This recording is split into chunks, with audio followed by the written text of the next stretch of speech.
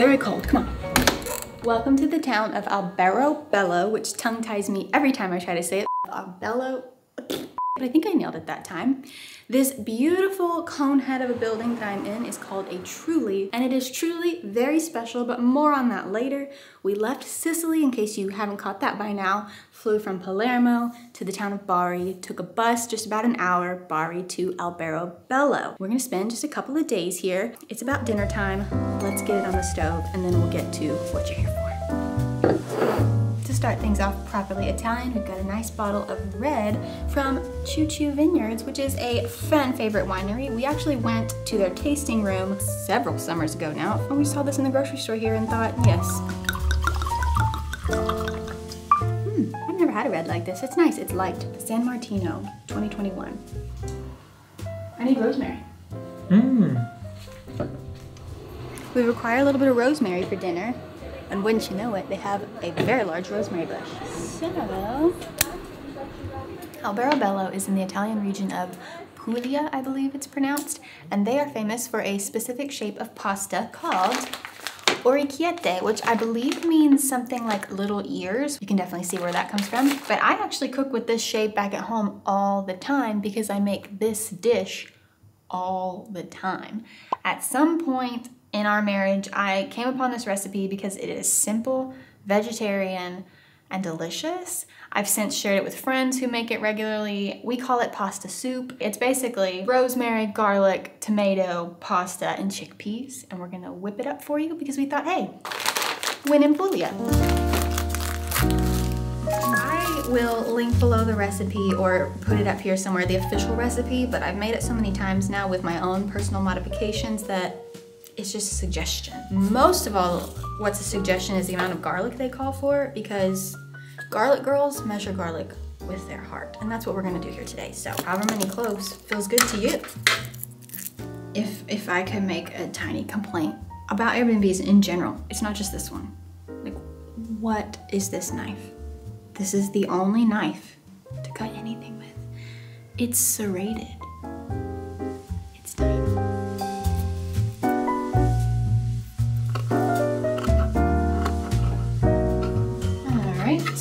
First thing, grab a pot, give a little drizzle of some olive oil. I usually take however much garlic I felt like that day, take a third of it, pop it in there. And we're just gonna let that sizzle down there for a minute, and don't let it start to brown or anything because we're gonna need to add the tomato paste and they'll just finish cooking together. All right, we've plopped in our tomato paste. Oh, hello. You want the tomato paste to stick a little, not a lot, a little, to develop that nice flavor, okay?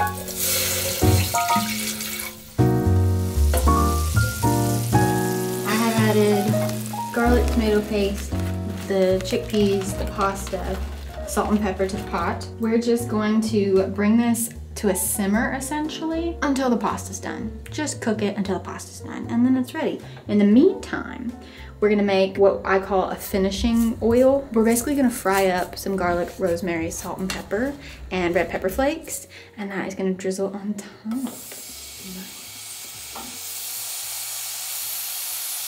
With that, we are gonna begin our house tour. Let's go see our Trulli. While Ashley finishes up dinner, I think the best place to start the tour is really outside in our backyard and talk a little bit about the construction of a Trulli and what it really is. The first things you'll notice about Trulli are that, one, they're white. Two, they have a conical roof made of this gray stone material. And three, they're very small. I like to think of them basically as the Italian tiny home.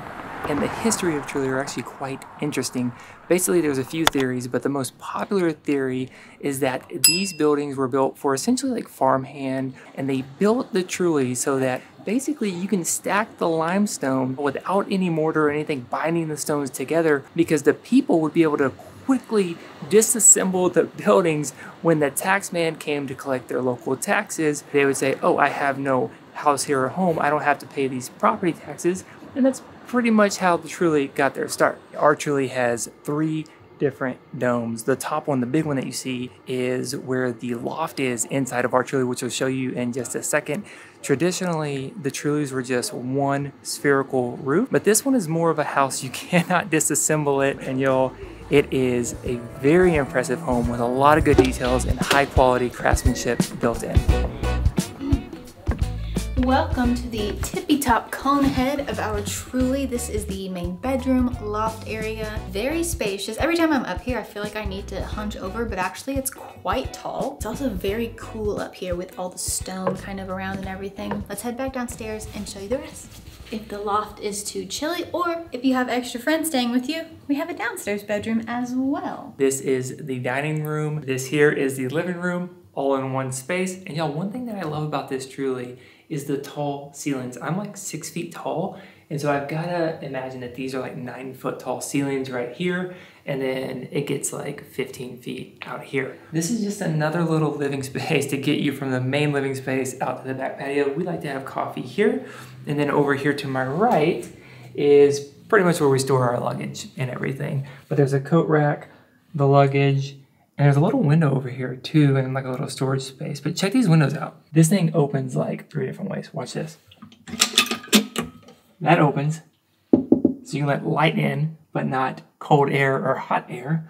And then if you shut it again, you can open it up and let the air in. And it's just like really well built. And these are like all the windows throughout, and some of them even open a 3rd way. Ah, this one does too, where you can just have like a vent. All right, on to the bathroom. This over here is where you do your business. This over here is where you clean your business. And then over here we have a shower as well. Nice little sink and vanity area and light, which is good. And then another one of those little windows. Come check this out. It's where you vent a little bit if it gets a little too musty inside. There's people walking by. All right, last thing before we go check on dinner, because I feel like it's probably about to burn, is the details, y'all. I just want to talk about the quality and some of the details here. The floor, which is pretty unique, the floor is heated. And y'all, it's just so nice and warm, and it's perfect on a winter day. The other details, I love these little nooks that they have just put in all throughout the Trulli, where you can set art and all sorts of little details. They're just scattered all throughout, and I love them. The other thing too in here are the lights. There's lights set out which really show you kind of the round conical shape of the ceiling, and it lights up all the way to the top, so you get that atmosphere of being inside one of these Trullis. Enough about the house, let's go eat.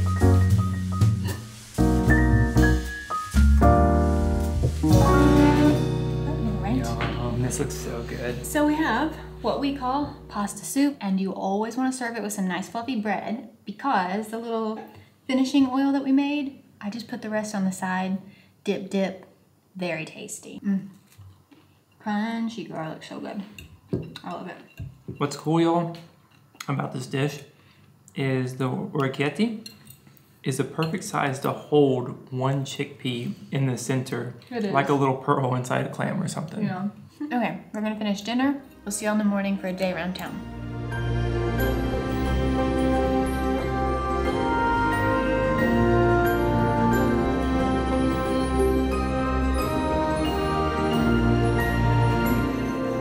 Good evening and welcome back to the beautiful town of Alberobello. We are out for our passeggiata, our little Italian evening stroll along with the entire town. It's really the time of day to sort of walk around, get some fresh air, see and be seen before we do dinner later on. And the sun is starting to make those beautiful colors in the sky.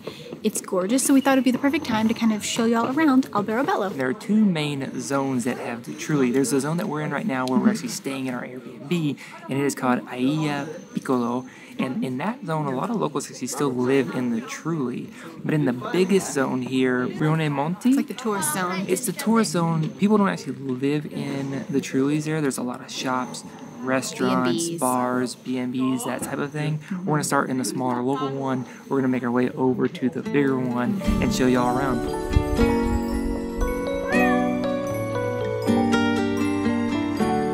This neighborhood is just charmed for days. All of a sudden, the lights came on everywhere, and we hear this like narration. Basically, they have kind of a nativity scene with Christmas lights scattered all throughout the neighborhood with some kind of, I assume like a nativity story being told. It's in Italian, but it's like a very relaxing narrator voice being played all throughout. It's so calm and beautiful, a little relaxing. senza fissa dimora e venivano messi sullo stesso piano di briganti e malfattori. Eppure loro non dubitarono. We just happened upon this little spot. I guess it's kind of a park. We went through that little archway where the angel was and just kept walking down, and there's this beautiful kind of tiered park with just freaking excellent views of the main town center and the sky. It is so vibrant, like hot coral pink with the blue. And over on the kind of touristy section of the Trullis, the little domes are lit up with yellow lights, and you can see the symbols on the roofs of them, which we'll kind of get into in a little bit. But man, it's spectacular. It's so beautiful. Y'all didn't expect Alberobello to have so many Christmas decorations, but the tree back there just adds so much good festivity to the occasion.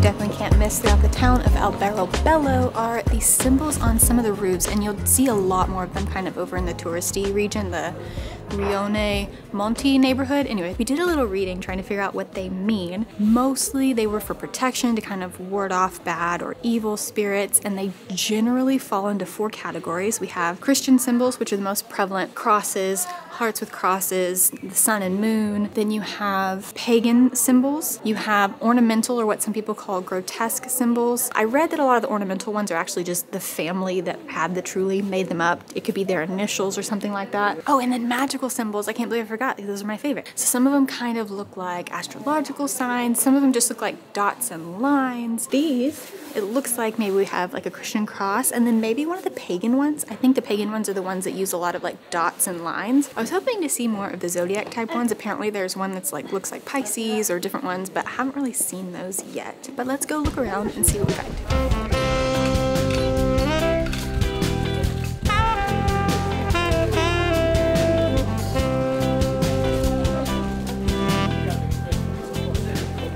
It's fun revisiting countries that you've been to before because you like notice new things. And on this trip to Italy, I've noticed these vending machine areas more than I ever have before. It kind of reminds me of Japan. There'll just be these little nooks where you can get literally anything. Today's offerings are all kinds of snacks, all kinds of booze, and as I've noticed is very common, some accessories for adults. I call this machine date night. We have candy and chocolates, and then things for later in the evening. Out of the machine on the side street. One last stop for the evening is the Belvedere Terrazza right next to the Santa Lucia Church. It's a very popular spot to get a view of all the tippy tops of the Trulli. If you want daytime views with a lot less people, come around 2 because the city is very quiet then. Otherwise, you're gonna have to come really, really late because it is always hopping. There's just wave after wave of people. But it really is an excellent spot to see everything.